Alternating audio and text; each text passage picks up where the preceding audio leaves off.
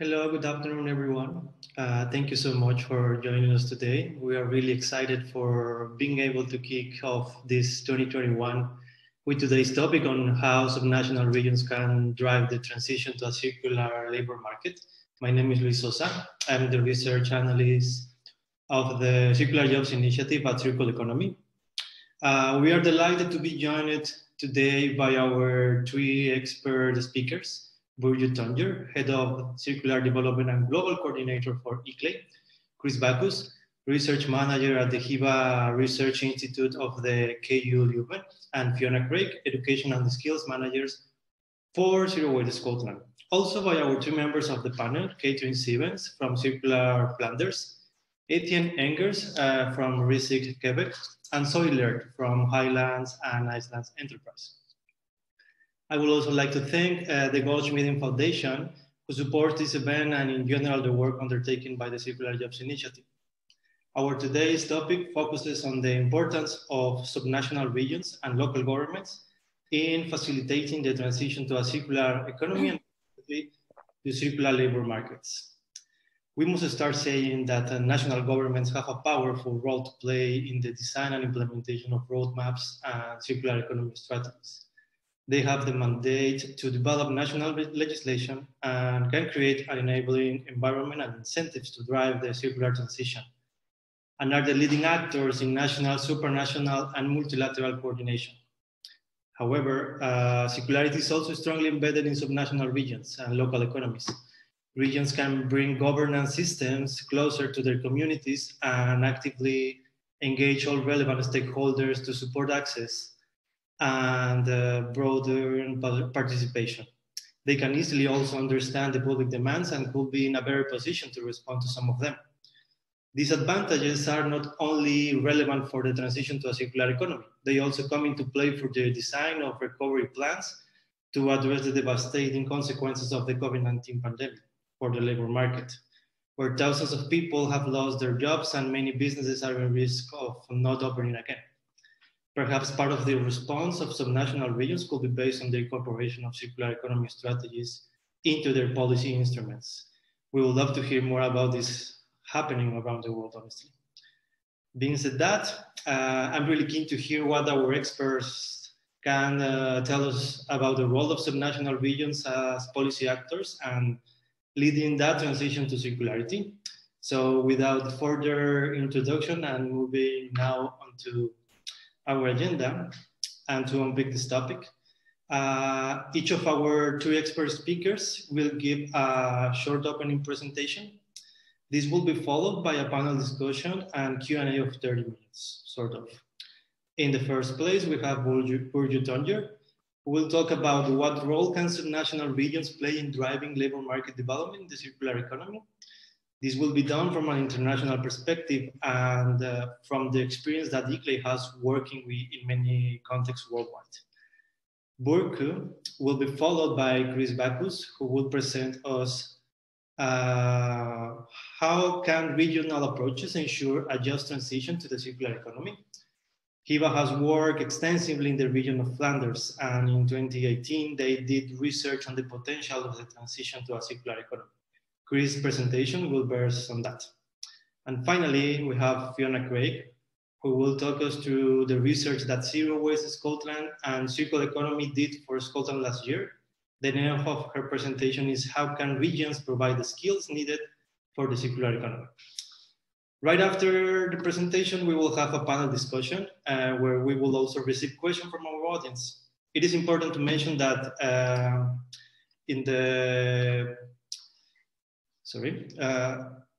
it is important to mention that in the panel, we have the presence of experts that work in Flanders and Scotland. That is the case of Catherine and Zoe Laird, respectively.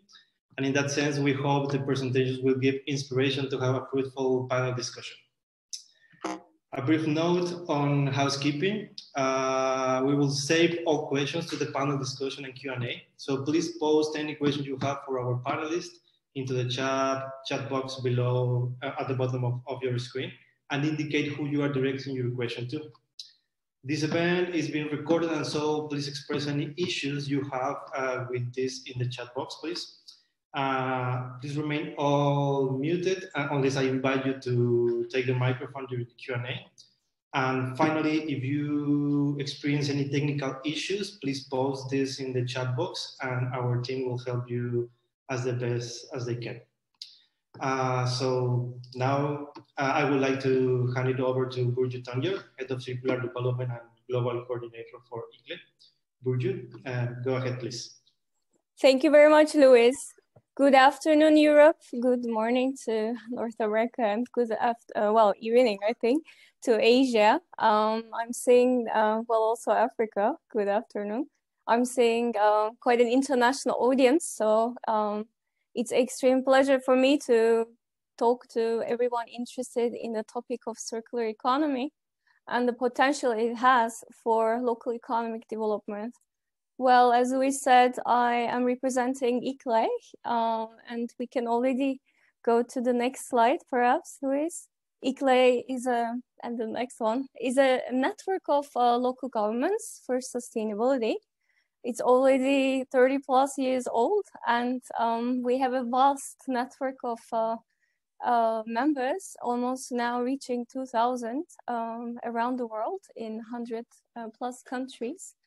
Our mission is to bring good life to the dwellers, residents of cities, regions through different pathways. And ICLEI has always worked towards climate-friendly, biodiversity-rich cities. But in time, the way and the pathways for reaching there has evolved, and circular economy has become one of them. If you can go to the next one, Luis, please. Just to mention, and along the presentation, I will refer to some of those offices.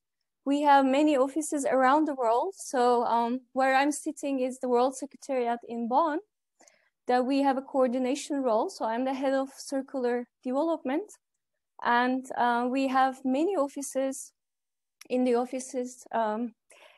26, so to say, working with cities in resource efficiency and circular economy efforts. So we'll be happy to connect with our audience also at the local level. And please, if you can go to the next one. As I said, at ICLEI, we, as a strategy, we have about 2 years ago decided to focus on pathways that are all entangled with each other. So low emission development is towards climate neutral cities, and we have already 500 committed to that. But you cannot reach low emission development just working on renewable energy infrastructure, but you need to also make it inclusive, equitable, and also you need to look into the carbon embedded in products and services in the cities. Almost like 50% of that carbon needs to be managed as well. So that's why circular economic development, circular development, as we call it, is very much linked to low emission development. And all this has to lead to establishment of an economic structure that's resilient and, of course, people-centered. So we need to look into the jobs, and this is one of the most important motivating factor. That's why we are very proud, our partnership with Circular Economy on this, that we like to bring convincing arguments that this pathway has a lot of potential for job retention and creation. And circular economy is a new economy, and we need to perhaps lose some jobs of the old economy, but we need to create new jobs. And I think today I'd like to just start this exciting round of discussions by giving a few perhaps examples on how we can do this. If we can go to the next one, please. So in general, just to mention that when we talk about circular economy in the cities, the first thing that comes to mind in the letter is waste management, because that's a natural entry point for cities. It's one of their utility services.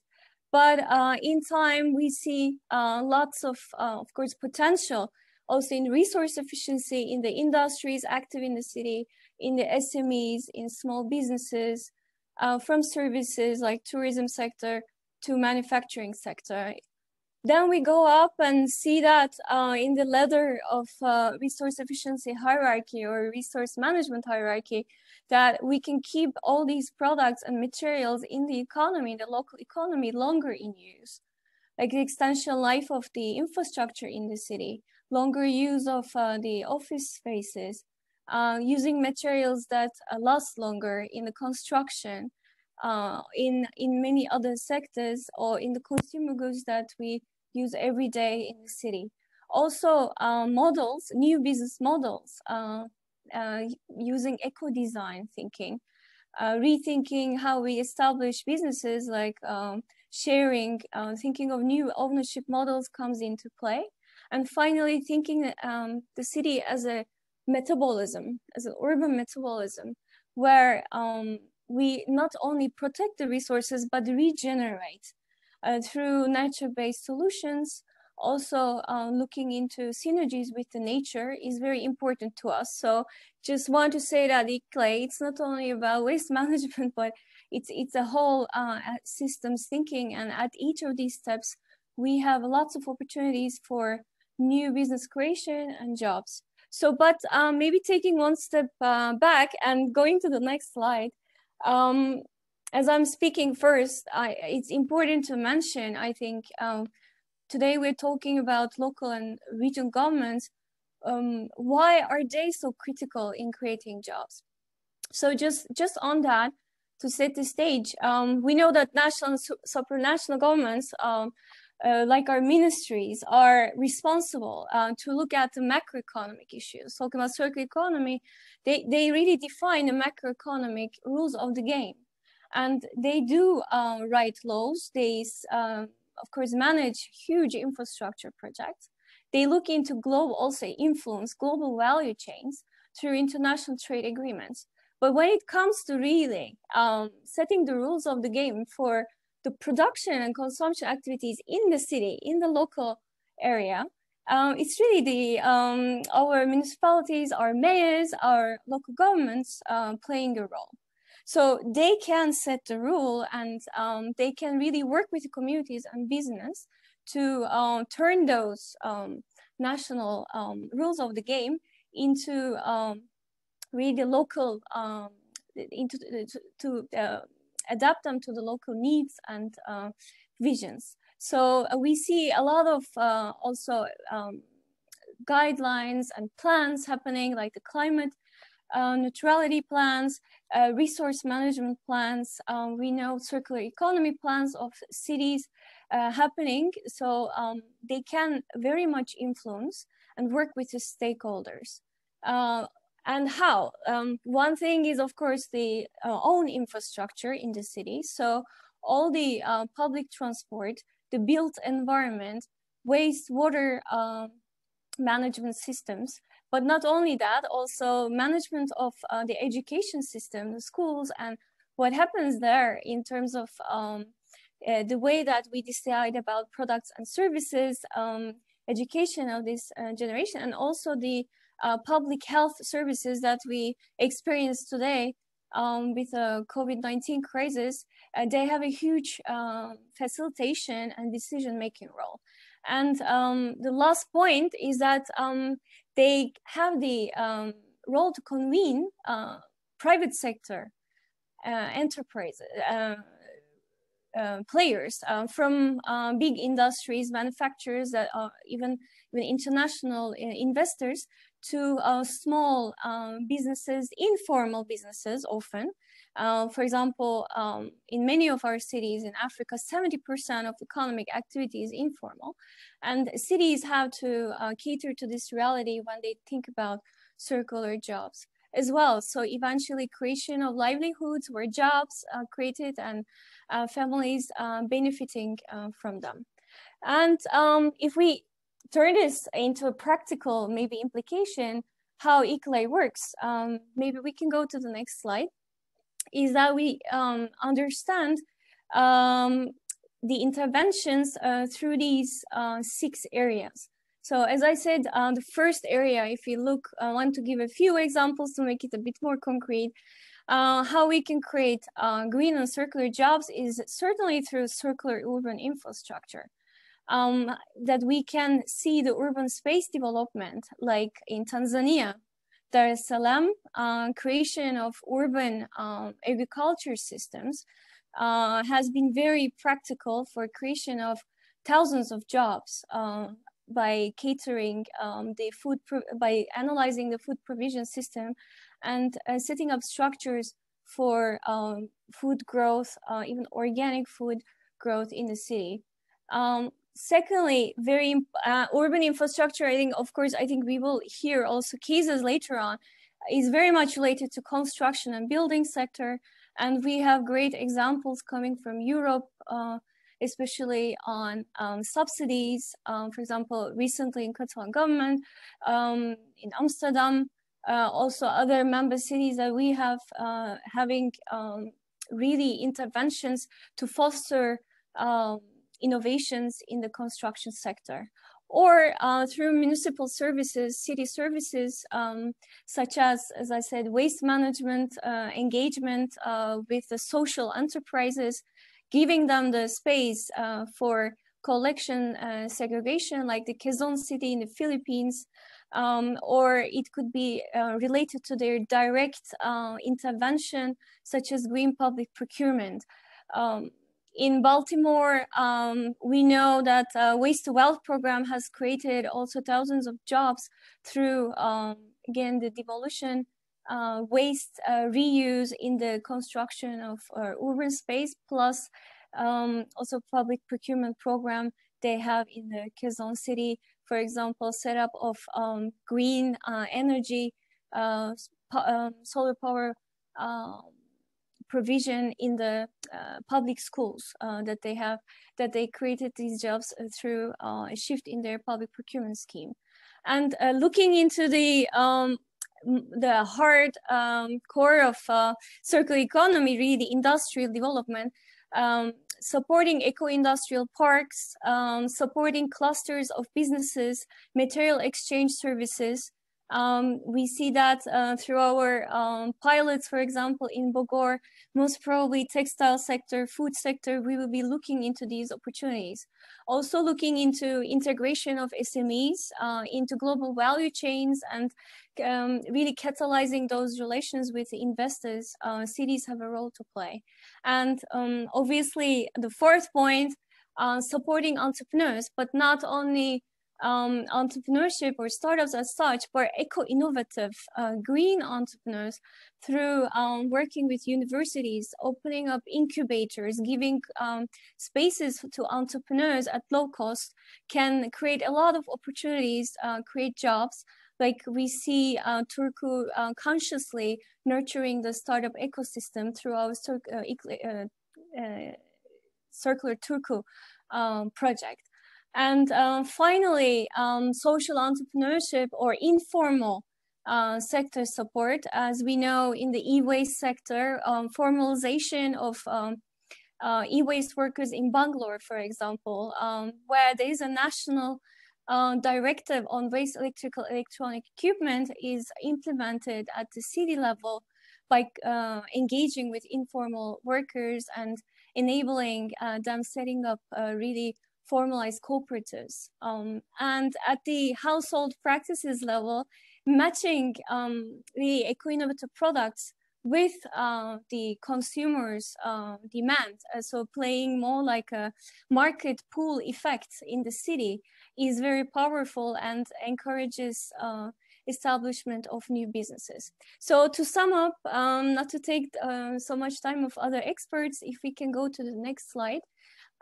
What we do at ICLEI now, concretely, that we'll be happy to discuss also further, is that working with UNEP colleagues, United Nations Environment Program, and Circular Economy colleagues, we look into evidence-based analysis of where the circular jobs opportunities can be.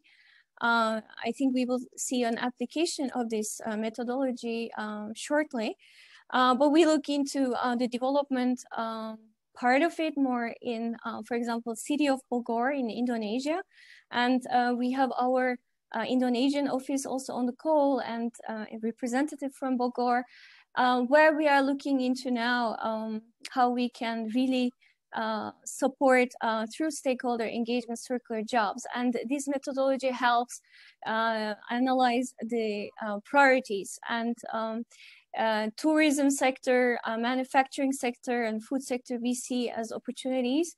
And finally, I hear from my colleagues also from the Indonesia office is that demonstration and really showing the benefits behind is the key to replication. So we're looking into hopefully also learning from this webinar, replicating to other cities of ICLEI and working collaboratively in making those benefits clear. So thank you very much, Luis. I think with this, the last slide, that if you'd like to contact us, we'll be happy to discuss with you further work on replicating circular jobs. Thank you. Thank you so much, Burjo. Thank you for the really clear overview of the international perspective on this topic. I think it is great to see how ICLEI approaches this economic development for local communities and regions. I really like the mapping of policies, instruments available for local and regional governments, and the examples as well. I think it's really great. Thank you so much. And now I would like to invite Chris Bacchus, Research Manager at the HIVA Research Institute of KU Leuven. Chris will talk us about how can regional approaches ensure a just transition to the circular economy, using HIVA's vast experience working in the region of Flanders. Welcome, Chris. The floor is all yours. Thank you. Thank you so much, Luis, for this kind introduction. So I suggest we immediately move on to the next slide, because all the rest has been said in your introduction. In fact, given the fact that our time is limited, I would also like to skip this slide. You will see all these points passing by during the presentation quite soon. So let's start immediately with some introduction to the studies I would like to present to you. In 2018, we conducted this study in the framework of the Flemish Policy Research Center on Circular Economy. And the study had two main objectives. First one was to take a look at the current employment in circular sectors in Flanders, so mapping the characteristics of these jobs and also estimating the numbers of circular jobs in Flanders. And in the second part of the study, we also took a look at the future, and we made an estimate for the future potential of job creation in the circular economy for the region of Flanders. Next, please. Before I delve into the studies, I think it is necessary to give you some crash course in the Belgian federal system. Ideally, I would need around 3 hours to give you a full idea of how it works. But given time restrictions, I will condense it to 1 or 2 minutes. And obviously, I will focus only on the very basics of it. In fact, I think the most important point, which also distinguishes our federal system from many others, is the fact that we are the competences we have are so-called exclusive competences, which means that there is no hierarchic difference between the federal entities, as we call them. They are all at the same level. It also means that if one competence or area is in the regional level, for instance, then the federal government has no saying whatsoever, no levers or instruments to overrule the regions. So that's an important difference with many other federal systems. In the past 40 years, we've had about 6, as we call, state reforms. In each case, a number of competences were transferred from the federal level to mainly the regional levels. And this has resulted in a situation currently where if you look at circular jobs and the areas, the policy areas that are most relevant for studying this, which in my view are environmental field and the labor field, then the conclusion is that these competences are predominantly regional competences. So not at the federal level, but at the regional level, at the Flemish level in our case. I'm saying predominantly and not exclusively, because of course competences, the large areas are like divided in all kinds of smaller competences, and some of them are still at the federal level, to make it a bit more complicated, obviously. Like for instance, fiscal policy is still at the federal level, including labor taxation. We have product standards policies that are still at the federal level. And we also have social security issues, including unemployment allowances, for instance, that are also still at the federal level. So it's a bit more complicated than that, but it's quite safe to conclude that in general, I would say about 90% of the relevant competences that are needed to develop circular jobs policies in Flanders are at the Flemish regional level. Moreover, I would also even say that in the past couple of years, quite recently, that the topic of circular jobs has also grown out to become a priority in Flemish policy plans, which is pushed on the one hand by the Ministry of the Environment, but also by the Ministry of Economy and Work. Next slide, please. Now let's go have a look at the study. First of all, I want to say that we based our quantitative estimates of current employment levels in the circular economy on the so-called NACE codes, classification codes. These are activity codes, sector codes, if you like, describing the activities that companies do. The good side of this approach is that there's a lot of statistics available on this level, because companies are required to report a lot of data on this level. But it also has a downside that it was, among others, that it was not designed at all to distinguish the circular economy inside the economy. And therefore, it's quite hard to say which NACE codes should be considered part of the circular economy and which should not be considered part of the circular economy. And we took on what we would call scientifically safest approach, which means that this is a very conservative approach, and we only included a sector as part of the circular economy if we deemed it as fully circular. But of course, in reality, many sectors, for instance, the construction sector, they have like a mix of more circular activities and maybe not so circular activities. But in the end, to be scientifically correct, we decided not to include such kind of hybrid sectors. So the result of this is that the results I'm about to show you are probably in reality underestimates of the real situation. Next slide, please. So I will show you 3 of the results of the quantitative study on the current employment. The first one is on the growth rates. We concluded that the growth rate in what we called circular sectors in the period that we studied between 2010 and 2016 was around double the average employment growth in the whole of the Flemish economy. So it's safe to conclude that circular economy is clearly a growth sector, and obviously we expect it to remain that way at least in the near future. Next slide, please. The second observation we made in our study is that the circular economy in Flanders is a predominantly male sector. No less than 85% of the employees in the circular economy are men.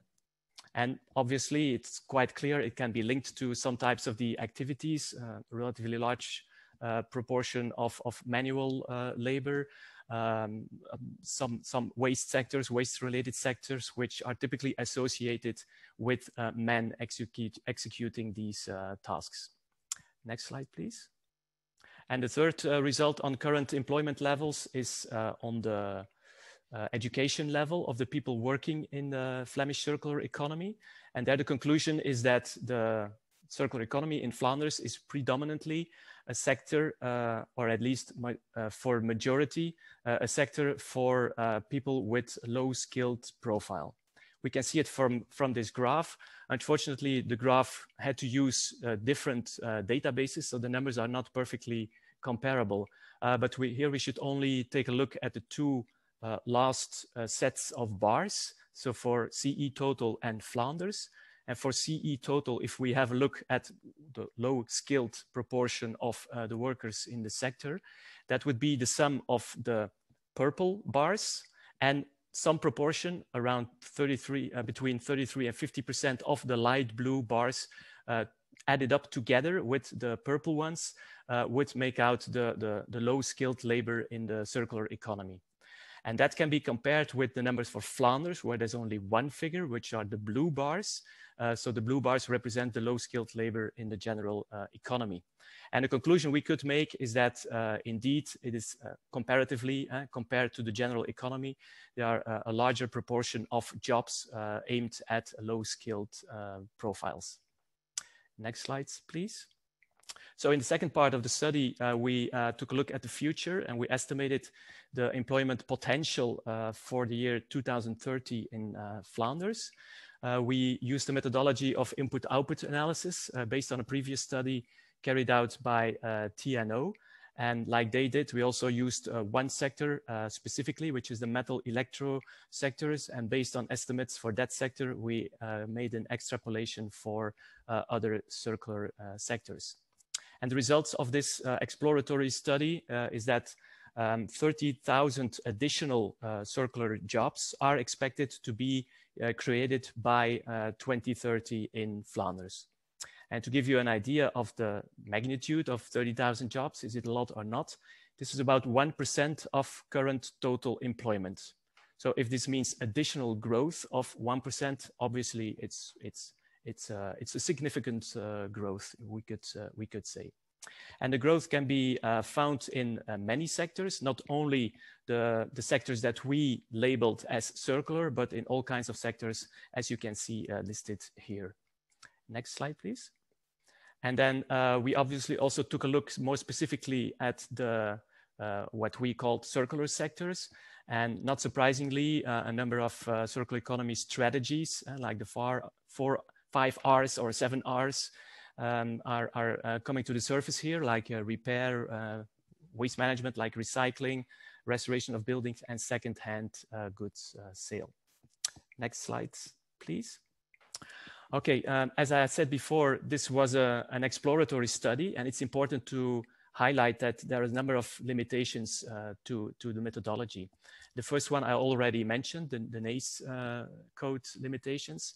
Other limitations are that we did not take into account the bio-based part of the circular economy, and that our estimates are based on one sector, which obviously is not a perfect approach for estimates for all circular sectors. Furthermore, input-output analysis, which is the methodology, the modeling methodology we used, is known not to be the best one for forward-looking studies. You have other more sophisticated modeling techniques who are more suitable for that, but who are more comprehensive and take much more time to unroll. Like general equilibrium modeling would be a better approach.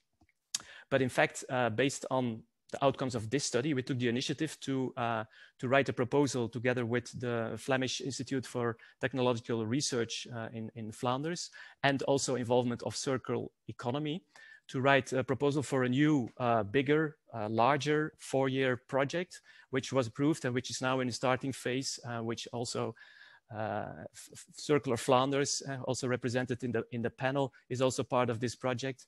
And we hope to, or we're sure we will be able to develop more detailed and more scientifically robust results and details for circular jobs in Flanders based on this new project.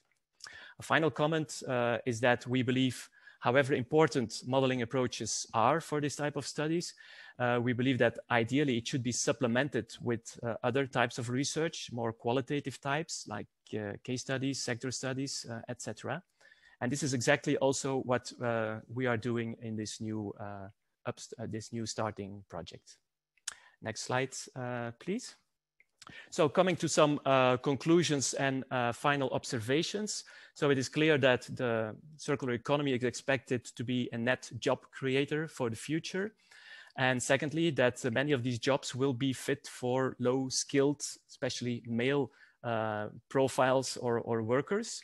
And in fact, these two elements sound in general like music into the ears of ministers of employment, because in this way, with these results, the circular economy may contribute to combating unemployment, because these profiles, low-skilled male profiles, are often considered to be vulnerable profiles on the labor market.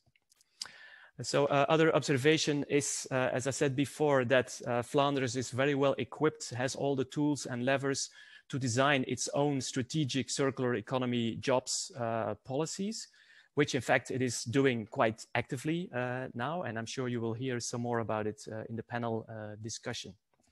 However, on the other hand, although Flanders has most of the levers in their own hands, in a federal system, it is always an improvement if you work together with the federal level and with the other regions in the country. It would indeed further strengthen the agenda because some elements are still elsewhere. But in Belgium, and then this is a bit of a reality check, unfortunately, interfederal cooperation is not very easy. In fact, it's quite hard. We know from experience from other policy fields, including climate change, that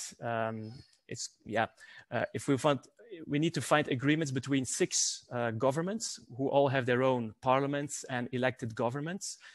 So coming to national policies would involve all these levels, and that we know by experience that this is very hard. So if one day the circular economy agenda is put at a higher level, maybe with some more binding targets issued by the European Union, then I think there will be some specific challenges that for Belgium that are linked to its federal system.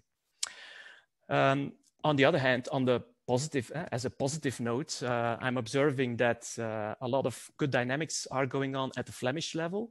I think the ministers of the environment and the Minister of Economy and Work are actually cooperating quite well to push forward this strategic agenda. And it's really growing as a priority policy field.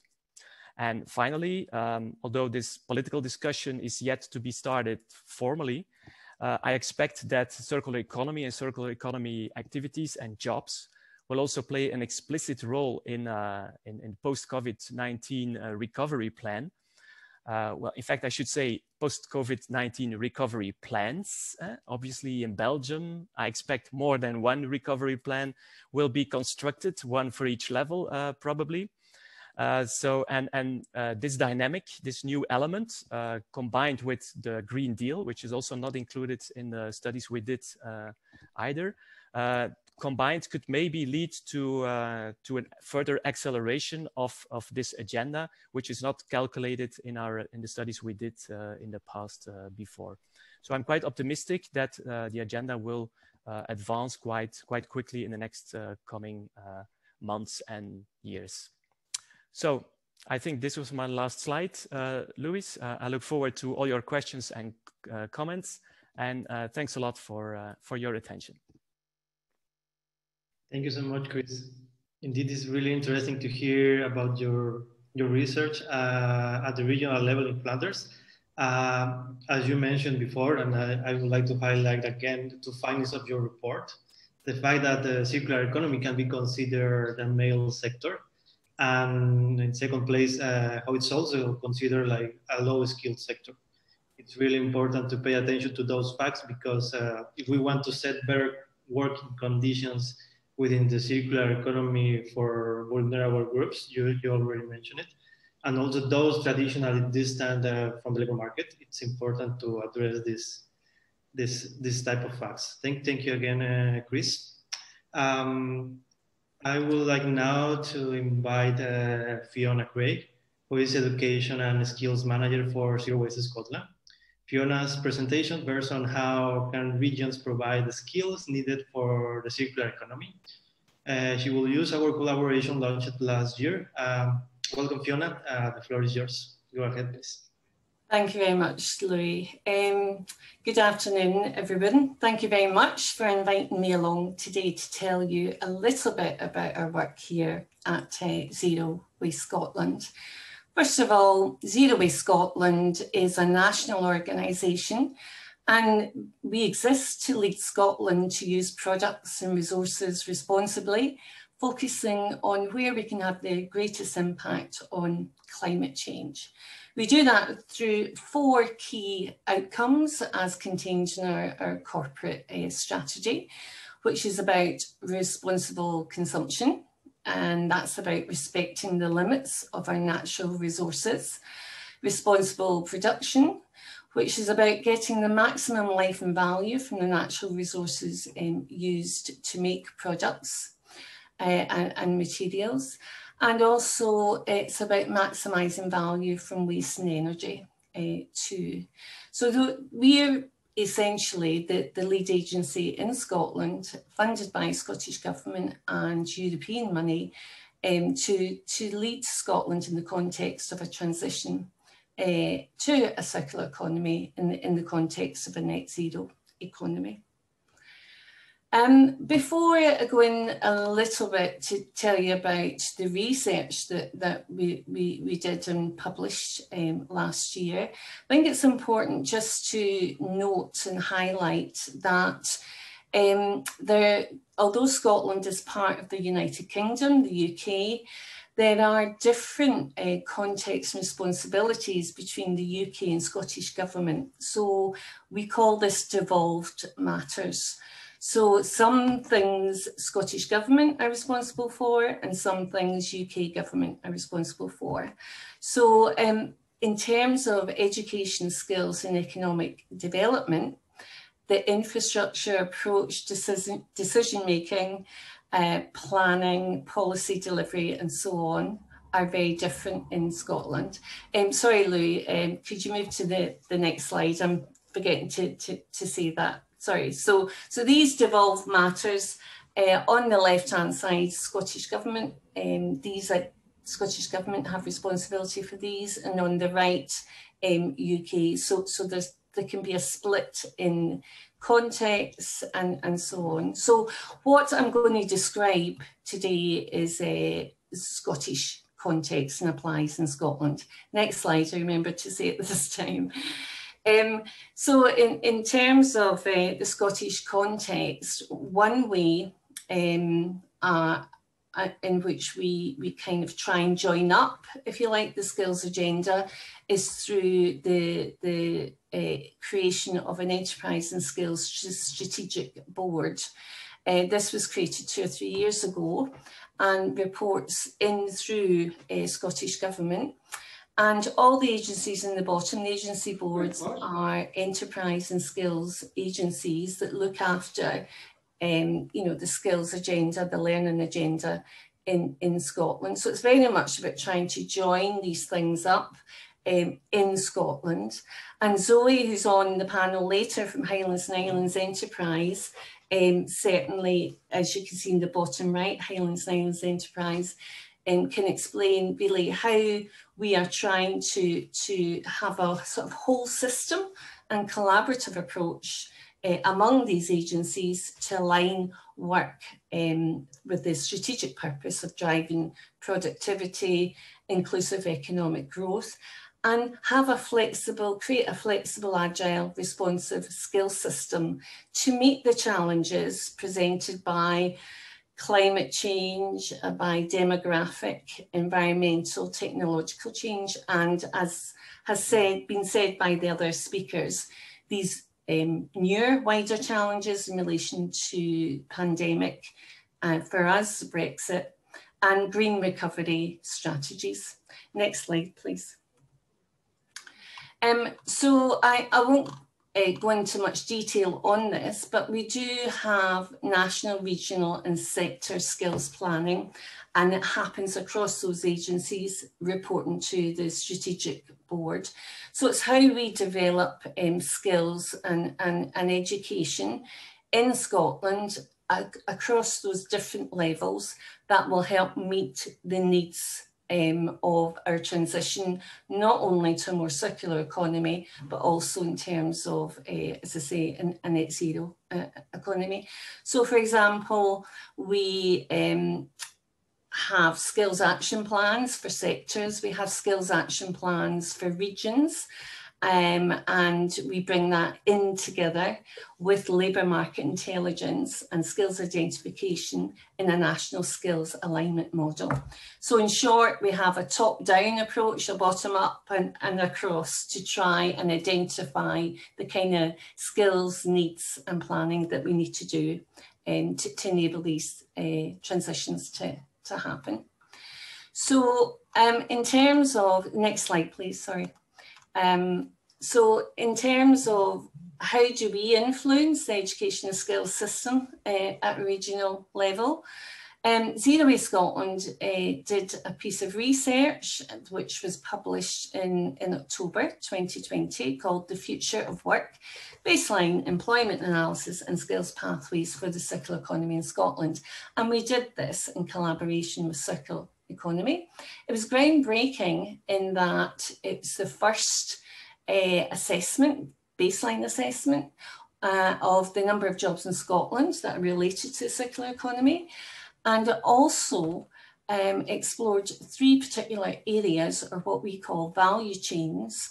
These are construction, capital equipment and bioeconomy, regarding the types of skills and roles that perhaps we'll need to develop to accelerate the transition to a circular economy. And the link to the research is there for you to explore later. Next slide, please. So what we found at a national level is that 8.1% of jobs in Scotland are related to circular economy. And I won't go into any detail here, but we very much use the classification, circular economies, really helpful classification that enable us to come up with these figures.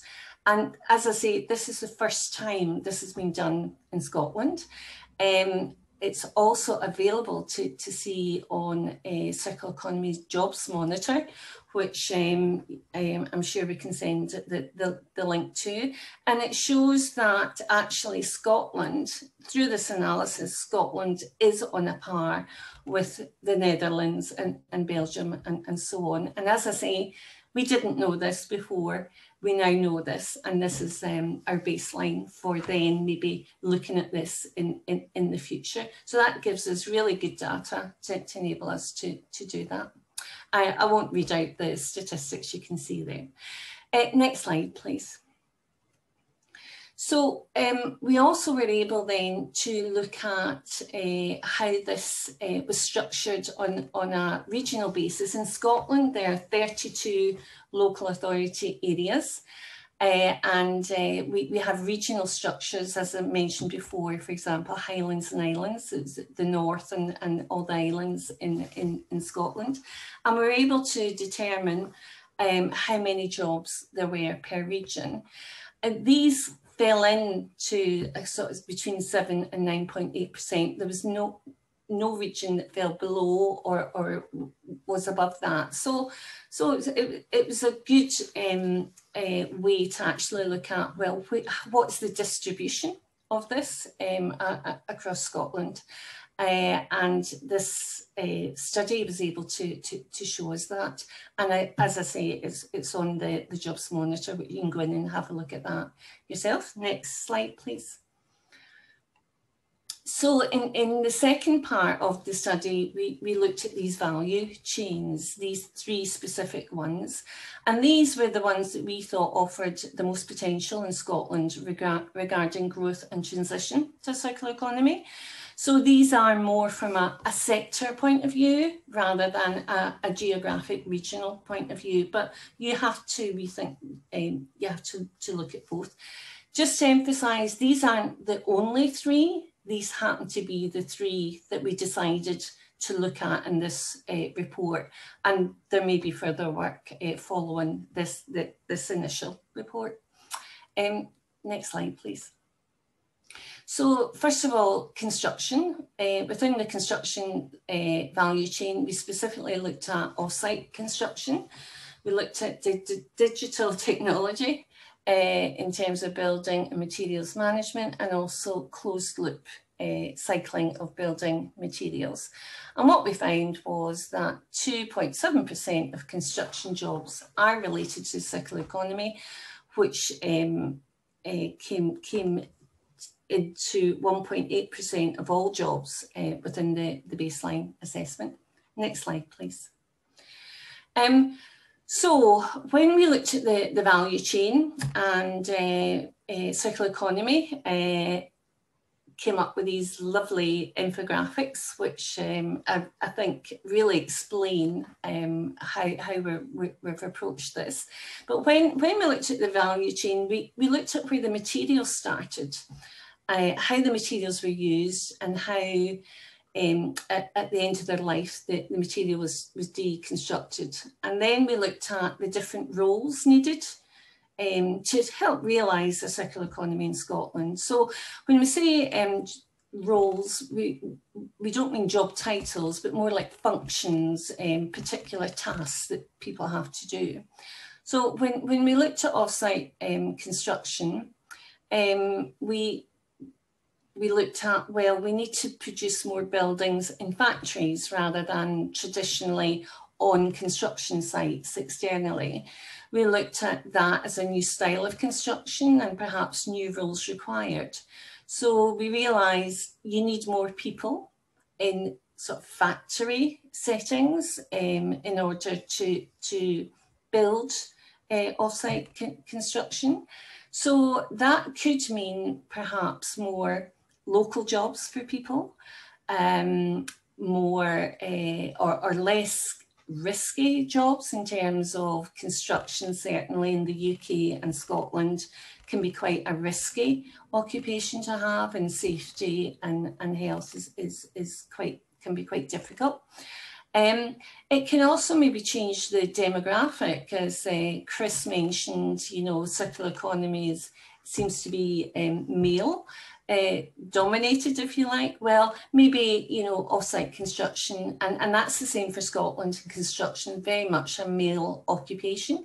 Maybe we can change the demographic there, and if we're using more kind of factory-based off-site construction methodology. So it could be more attractive. And then what we found was that we needed people with multi-skilled operatives. So maybe we need less specialised trades, as we call trades, on a construction site, and more people with different types of variety of skills needed to do the assembly. And then we looked at, well, if these are the types of roles, the types of skills, then the qualifications and what we'd be looking for the qualifications. So we did this talking to industry and getting there. You know, we very much engaged with industry within this. Could you have the next slide, please? We also did this in terms of deconstruction. So we looked at all, you know, deconstruction auditors, urban miners, and so on. And one of the other roles was, for example, material scouts, and what would a material scout have to do? So if we can't always use raw materials, brand new materials, then what materials do we have? Where are they? How do we identify them? What can they be used for? Can we advise people who are looking for materials and where to get them and how to source them and broker that? And how perhaps we can advise people to use materials in a more sustainable way. So that's another example of the value chain and a particular part of it. Could you have the next slide, please? And we also looked at facility managers, asset managers, and we looked at the types of tasks that they might have to do. And certainly the BIM, which is Building Information Management, is a digital tool which, for example, prevents you from over-ordering materials for your project. But that the take-up of that in Scotland isn't high. So we need to encourage much more digital literacy And certainly the construction industry has not really embraced digital literacy. And that in itself is a high level skill that we identified through the study. We also need people in these kind of roles to think about analysing the design of the project within construction to make it more sustainable, and also when it comes to procuring materials as well within construction, to make sure that we're procuring them with sustainability in mind. Next slide, please. So in terms of some of the skills implications, this is a little bit of a summary, a high level summary. That these are the types of things that we need within construction to enable that transition. So from specialised to multidisciplinary operatives, creation of new roles like material scouts and urban miners. Innovative forms of learning and knowledge exchange, and enabling construction to embrace digital literacy is key. We need to upskill everybody at all levels, all sizes of companies, you know, etc., etc. And also drive demand for circular construction skills using public procurement. So making it required. Please, you know, we need to drive that demand. So yes, and the next slide, strengthening in the three value chains. So this is some of the high level implications of the three value chains, not just construction. That we need to, digital skills was a key common component. Systems thinking around how we embed this into the workforce, circular economy thinking, mindset, skills, knowledge, and so on. Promoting circular economy as a career destination. How do we make sure that the future workforce know what these kinds of roles are, and how do we do that? As I say, embedding it into existing education skills landscape, and just introducing innovative forms of learning and knowledge exchange. I just want to add that the Scottish Government have just published a Climate Emergency Skills Action Plan in December 2020, which outlines the type of actions we'll need to enable us to transition to a net zero economy. And this Scottish Government plan does recognise that circular economy knowledge, skills, mindset are required to enable this to happen. So it's an example of how national policy development needs to translate into regional and sector plans, and how we need to influence at all levels within that. And we'll stop there. Thank you for listening. If you would like some more information on the research report, we can provide that. Get in touch with me, and we can answer questions if anybody reads it and would like to know more about the work. But thank you very much for listening. Thank you so much, Fiona, for the presentation. And thank you also, Borja and Chris, for those really clear and insightful presentations as well. I think those will inspire us to our next discussion. We are now actually to our panel, and right after that to our Q&A session. I would like to remind our audience to put your questions at the bottom of the screen in the Q&A box, and also to direct your questions to one of our panelists, please. If any of your questions are not answered today, I would like to remind you also that we will provide a follow-up note with the main takeaways and with our today's most important questions raised by the audience. So please do not worry. I want to start with Catherine Stevens from Circular Flanders. Catherine, we have spoken about the unique characteristics and strengths that subnational regions may have.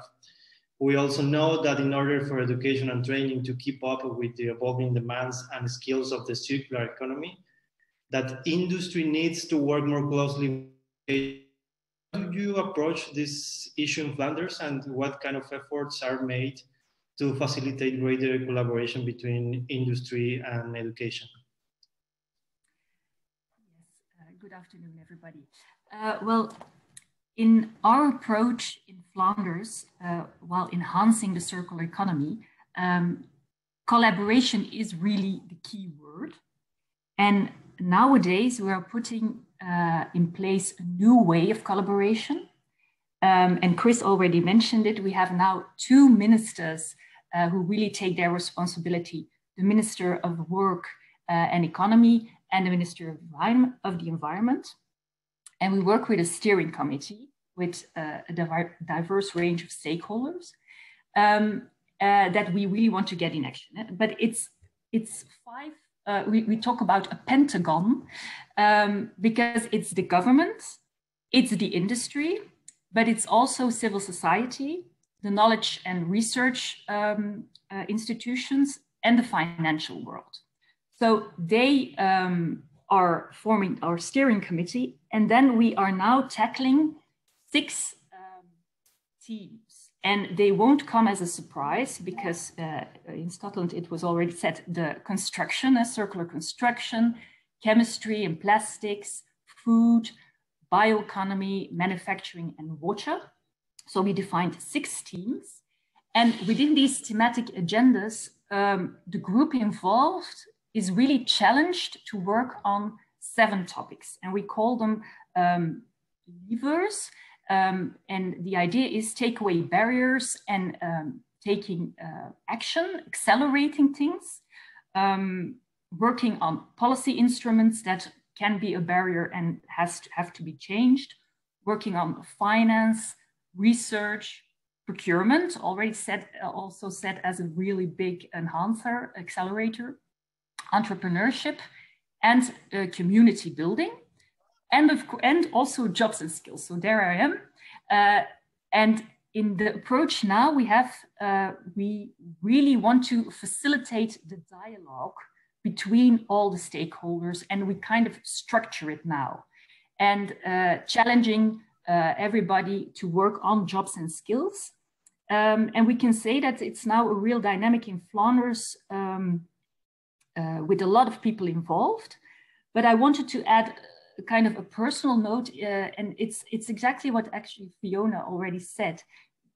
We also have to be aware of tunnel vision, because if we then work on the construction, taking that as an example, and we really want to look at competences that are needed in a circular construction sector, but we must be aware of tunnel vision, because I do believe that the challenge lies in looking at the transversal skills and looking over walls. And there's probably a better expression in English, but looking outside your own discipline, dealing with interdependence, having insight in following cycles of your product or material, being able to see potential and scenario thinking, and the transversal skills, as we call them, I think will be very important to tackle. And not just one-on-one to industry, looking for construction, looking for the plastic chemistry, looking for food, but really working on competences that looks multidisciplinary. So, Thank you, Katrina. I definitely agree with you in this last part of the answer. Now I would like to go with Etienne Engers from Recyc, Quebec. Etienne, one of the potential advantages subnational regions can bring to the circular economy is facilitating the decentralization of resources and the sharing of resources and byproducts between companies. Could you tell us some more about how you are helping to transform trash from one business to a resource for another industrial ecology projects in Quebec, and perhaps the tools, platforms, approaches you are using to facilitate this on a subnational level, please? Yeah, absolutely, Louis. So yeah, first we're working on different aspects of circular economy here in Quebec for the last 5 years, but industrial ecology was one of our big projects to put forward, because we think it's the best door to bring circular economy inside of businesses. So basically 5 years ago, there was not that much industrial ecology project in Quebec. but we did a funding program to put local animator in various regions to really be the link between businesses to transform trash to resources. But seems simple, but the skill set needed for those animators are really wide. So they need a soft skill like communication to get to people. They need to get trust from different companies because they will need access to sometimes confidential data, share it with other regional partners to see how to transform trash to resources. They need to have scientific knowledge to see if concretely we can transform those resources with a different process. And they need as well a very good network inside of the local region. So there weren't any certification or university programs specially for those kind of jobs. So we had to first launch the funding program. More than 15 projects were accepted, about 20 active animator at the time. So the first step we took is to create a community of practice for all the animators to really help with the steep learning curve, so they could share tools, tips, problems, challenges, best case scenarios and everything between themselves to really share the knowledge and be sure they have all the tools the most quickly possible with one of our partners that is a technological transfer center for ecological industry. Second, after a year or two, we saw that there was a lot of interest in Quebec for the subject, for the wider subject of circular economy. So we created with a different partner, Circular Economy Hub, so Quebec Circular, a website where you can find all the information on industrial ecology, but on all the other circular economy strategies. So really the one-stop shop to get the knowledge out to the different stakeholders and really to have, to put interest and help the local project to see you should do circular economy. You can go see example tools all around Quebec to put with your local reality. And then we created with other partners as well a research chair for industrial ecology. So really to create tool with the best data available to help all the local animator so they can really have ways to gather the data, to share it, to communicate very efficiently. So we're already in the second year of that chair and it's doing great. We're really impressed with the tools and the knowledge that's going out of that. And last but not least, we're doing a second funding program that's just finished now to push forward for another 3 years the local animators. So now we have about 50 animators and 22 projects. So it's very, very strong community. And it's very the door that we were looking for to bring the other strategy of circular economy like repair, eco-design, refurbish, functionality economy. So it's very the entrance door for our vision through the local region here. Thank you so much, Etienne. It's really interesting to hear like this set of activities that you are implementing right now and your broad community. Thank you so much. I would like to go now with Zoe Alert from Highlands and Iceland Enterprise. Welcome, Zoe. My question for you is, building on your experience in the Highlands and Islands region of Scotland, can give some examples of how the region's natural resources could lead to a growth in job opportunities to accelerate the transition to the circular economy? Yes, I can. Thank you very much for having me. I just want to share a little bit of information about the region that I work in, because I noticed that the number of different countries and different places that are that have joined us today, so they may not be familiar. The Highlands and Islands region of Scotland is very, very rural and very low population density. So we have a population density of 12 people per square kilometre, just to give you a feel for that. And we also within the region have 93 islands, which are all populated, but they're all quite small populations as well. The region is surrounded by the sea, and it's got a great deal of mountain and land resource within it. So we're not huge in terms of towns and cities, but we've got a lot of natural resources. And so I think from our perspective, the circular economy provides an opportunity to look at our rural jobs and our rural populations and to build that against the resources that we have in situ already. So just a few examples. We work very closely with businesses as an economic development agency, but we also work with local communities who are very, very active in taking forward their own initiatives and projects. And I think that the combination of the two, supported by some research and other activities, can be quite a powerful way to build a circular economy in a local place. So we call that place-based working. And I've just got a few examples building on our natural resources that I wanted to share today, just to give a flavour of, I think, what's possible.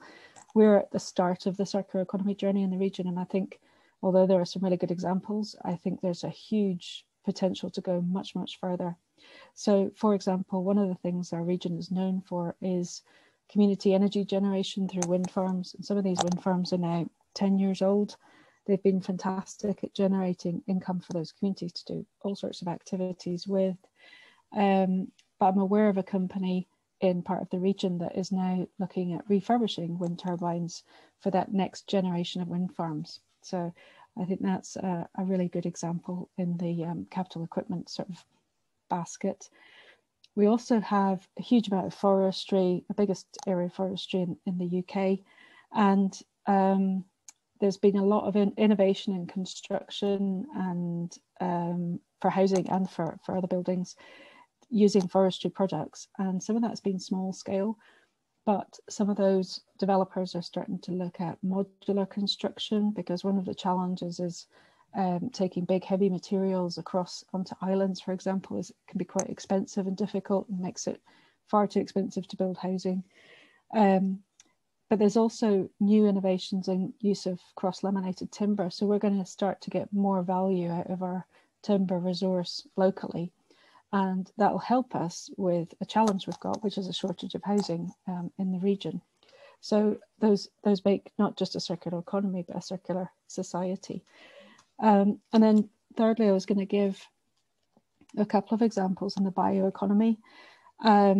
We have started to look and work with communities about local food production. And we're doing a bit of feasibility work just now with 7 communities in the Orkney Islands about the financial feasibility of micro vertical farming projects. There's also some covered horticulture projects where there's local food grown. But one of the interesting elements of the project is that the communities are interested in looking at animal feed and growing local animal feed rather than bringing it from abroad. And that would help with our farming industry. We do have quite good cattle and lamb farming industry. So that would decarbonize that and again, keep that waste local. And it feeds also into the idea of anaerobic digestion that I think Fiona mentioned. And then of course, drawing on our huge marine resource around our very significant coastline. I think we've got something like 90% of the UK's coastline in the area. We're starting to explore and experiment with seaweed cultivation, which can be used in a whole variety of different products. And so the value of that can increase. And the benefit of things like seaweed cultivation is it would replace plastic films as a food packaging process. And it's an area where it creates rural jobs for us. It'll grow populations that are fragile in those more remote areas, and it's using natural resources sustainably. So we're seeing a huge potential in terms of growth of rural jobs based around circular economy principles, and we're quite excited to move on to develop that a bit further. Thank you so much, Zoe, for your answer. I would like now to open the microphone for our audience. We have some questions coming in. Actually, I would like to invite in this moment Stephen Lowy from University of Exeter in the UK. He has a question for you, Zoe. Stephen, would you like to open your microphone to unmute yourself? Yeah, sure. I think you can probably hear me now. Perfect, Yeah, thank you, Lewis, for inviting me to speak there. It's just a question from the UK experience, really. And my question was about public services, and this was really brought up in the first talk. And in the UK, we've seen quite an advancement of the sort of privatisation of public services, and many feel that that's led to a prioritisation of short-term goals and profits over services. And I wonder what the panel thought about that point and how that could potentially affect circular economy. I work in Cornwall on a project called Tevi, and I think this is, in our experience, it's been an issue which is more outside of London and more in sort of regional level. And I'd be interested to hear what the experience in Scotland have been around devolution around this issue and whether that's a potential solution to it. So that's my question to the panel. It's a bit of a long one, but hopefully it's fun. Thank you. Thank you so much, Stephen. Please, if anyone wants to jump in to answer this question, go ahead, please. I can give it a go. Sorry, here. I think this is a really interesting and really challenging question, to be honest. I think there are possibly opportunities in there, but I don't think to privatise or to have public ownership necessarily has to be the pivot point for change there. So I'm thinking of transport, which is a real challenge for us in Scotland, especially when you've got inter-island transport. And a couple of points. I think our ferry services are uneconomic, so we use government subsidies to make them work. But one of the things that's interesting when we're talking about remote communities and circular economies is they've been pretty active in energy generation, and we do know that there needs to be a fourfold increase in decarbonised energy to make sure that we meet our net zero targets for transport and for heat and so on. And I think that one of the challenges in those communities having sufficient decarbonised energy generation systems, if they're taking some control of that themselves, which they're very good at doing, is that with a low population density, the cost, the economics of that don't add up.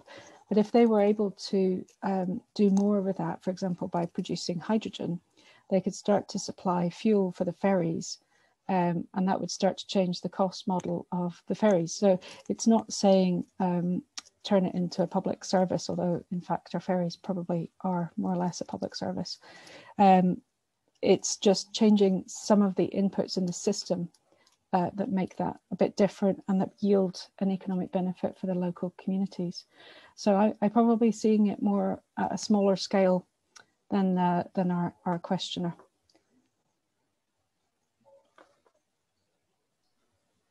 Thank you, Zoe. If our other panelists would also to add something here, please go ahead. If no, I have a question pointed to Etienne in this moment. It's from Felix Cadot. Felix, if you want to unmute yourself and ask the question, please. Yes, thank you. Yeah, the question is for Etienne.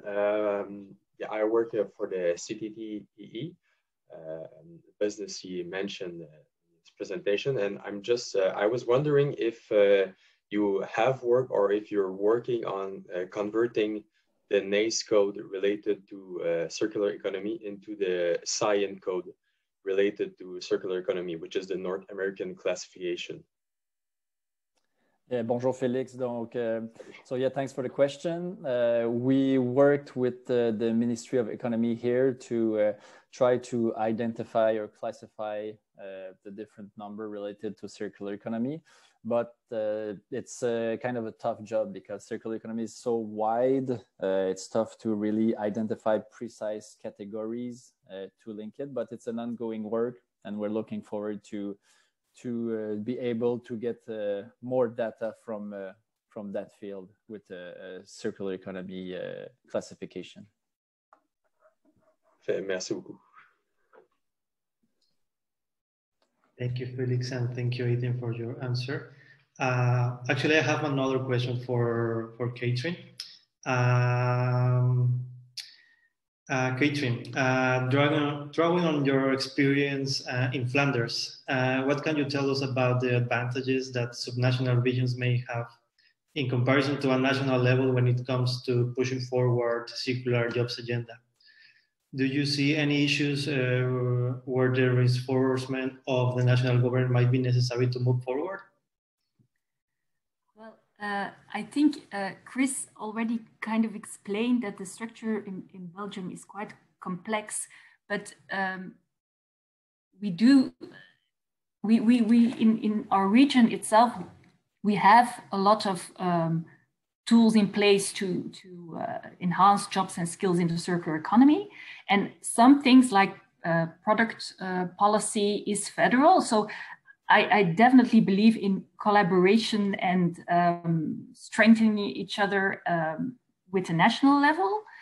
But at the moment, I really am looking at Europe too, with the European skills agenda and the European Green Deal, which hopefully will give this dynamic for the whole of Europe. And for Flanders, I think we look really at the European agenda, knowing that in Belgium itself, we have several instruments that really are federal.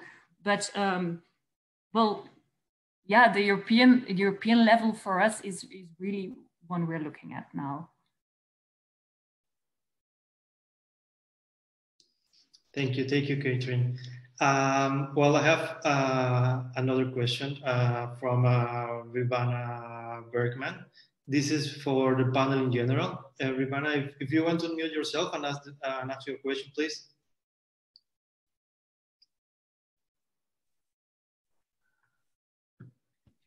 Yes.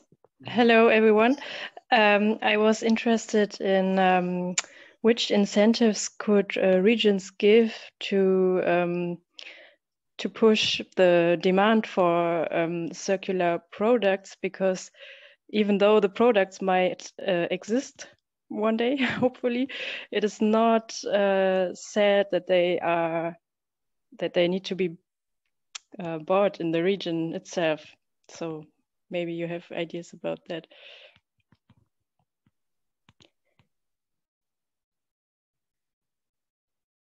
Well, thank you so much. If someone wants to start, please jump in. Go ahead. So here from Highlands and Islands, within the region, we have a really strong base of social enterprises, and we are periodically with other partners running campaigns about buying social, buying local, and so on, which I think is starting to shift the balance in terms of demand. And although that's not directly circular economy, there's a really strong thread of that through the products that they sell. In addition to that, I think there's procurement from public bodies, which is one way, although our own public body doesn't really procure much, so some of that's quite hard to influence. But across Scotland, we're starting to see a lot of incentive for community wealth building, and I think that's recycling the local economy in a way. So it's using local suppliers, local goods, etc., etc. And I think partly why I touched on natural resources was that our communities will get stronger by working with the materials they have closest to hand. And if we're incorporating community wealth building, and that will promote the circularity of that wider economy through that place. So I think there are different methods and techniques for doing that, and I think we have to be quite open-minded about using multiple different methods to do that, because we need to build momentum. Yeah, if I can add to that, here I think we saw a shift with the COVID situation here. Buying local is really going through the roof, so people are more and more interested to knowing where they buy stuff, where it comes from. So especially with the COVID situation, there was lots of shortage here for masks, for alcoholic soap. So with all our industrial ecology project, they really help to turn the production back to take alcohol from a brewery to make soap, or take some used textile to make masks for the community. So that was one of the great examples of how a circular economy can really give tools and to address procurement issue, but then to help regions to put forward to buy those things. Yes, to know their local businesses, very important, and really to have communication plan to push forward the recycled content, for example, to say that it's equal quality as new, to be sure that consumers have the local aspect and the green aspect, and they know what, why they're buying the stuff locally. So lesson to learn from the COVID on our side. Now, in Flanders, we definitely believe in public procurement as a real lever to make change happen. And we, the last 2 years, we have invested in a Green Deal on circular procurement. And nowadays we're working in Flanders in the Interreg North Sea region project ProCirc, because, well, it's now also joining forces within Europe to get it also on a European level, higher on the agenda. But yeah, I think public procurement, I mean, for all the years I've been working in this field, it is still being mentioned as a very important lever to make change happen. And so in Flanders, definitely we are tackling that too. I'm getting a notification that my sound was not good. Sorry. No worries, Catherine. Thank you so much for your answer. Yeah. I have a final question to all our panelists. This one is related to social economy organizations. How social economy organizations can help to provide job positions to vulnerable groups, such as low-educated people, women, youth population, underserved communities that commonly face barriers in accessing the mainstream labor market or job opportunities in traditional circular economy firms. How can subnational regions interact or cooperate with the social economy sector to make the labor market, as it relates to the circular economy, more inclusive?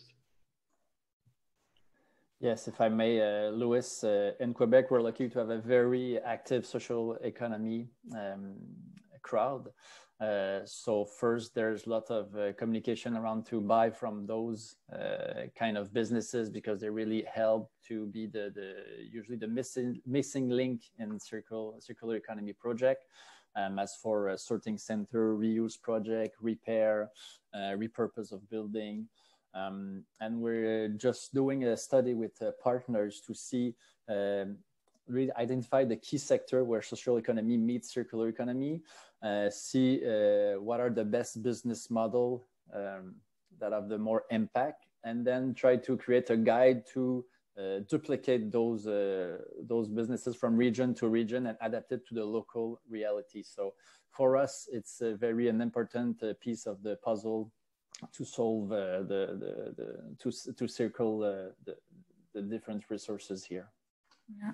Well, I think I can will say the same thing, that we see the involvement of social economy in a circular economy as a really logical place for them to work in. That's really an economy for which they should adapt themselves in training and being able to put in work for circular economy. But we also really do believe in the local level. So in Flanders, we're now on a subsidy program, in which we really want to give support around new business models, because it's not such an easy cooperation. There has to be trust in each other for a regular business to make use of social economy. So that's a challenge that has to be tackled. And from government side, we really want to give will help finding those two, the circular entrepreneur with the social economy companies. Yeah, just wanted to add that. Yeah. Would you like to add something, Zoe? Yeah, similar to Etienne and Catherine, I think social economy businesses are absolutely pivotal because they have that broader interest that's not entirely about financial growth. In our region, they're very strong, but I think some of the business models are probably where we need to support them to change, because what we find is that when women are underemployed, it's got more to do with access to childcare and working hours and the distance from work and or childcare providers. And now that we're all working at home a lot more, some of that has opened up differently, and people are working different hours, which is great. So I think some of the barriers to inclusiveness around the circular economy are not so much about the business itself, but about the business model and the way it operates. So that's something that we try to work quite hard on. We also have a lot of young people who are leaving the region, and we want to retain them working as they grow up. And for that, we are starting to do different initiatives around involving them in the social economy, because they're the ones who are bringing things like circular economy values into work. So we're trying to place them onto boards to help govern social economy businesses and things like that, to broaden out the way those companies look at the situation that they're in, the context that they're in, and the potential markets that they could be addressing. So I think young people are quite a critical part of that picture as well. Absolutely. Thank you so much, Zoe. I think we are running out of time, so it's moment to start wrapping up the event and start closing the webinar. First of all, I would like to say thank you to our speakers and our panelists for such a fruitful discussion. And obviously also to our enthusiast audience for their questions and their interest in this topic. If any of you would like to know more about what we do in circular economy, what we do, the Circular Jobs Initiative, and also in close relation to our cities and business units, please explore our website. You can find the scans project that we have worked on in different regions and cities around the world. You can also have a look at the tools we have available for you. We have the Knowledge Hub, where you can find different policy instruments and examples of case studies around the world. We have also the Circular Jobs Monitor, where you can find statistics related to circular jobs for different regions and cities worldwide. And finally, an announcement. We have the launching of the Circularity Gap Report 2021 the next week, coming in the next week, the next Tuesday, the 26th of January. So if you would like to join us, it will be a really great event. So if you want to know how to get access to this event, you will receive a follow-up note with the slides of today's webinar, with the recording of the event as well, and also with the links to all these tools and reports that I already mentioned. Obviously, also the link to the event of the next week. Thank you so much, all of you, for being with us today, and have a good day.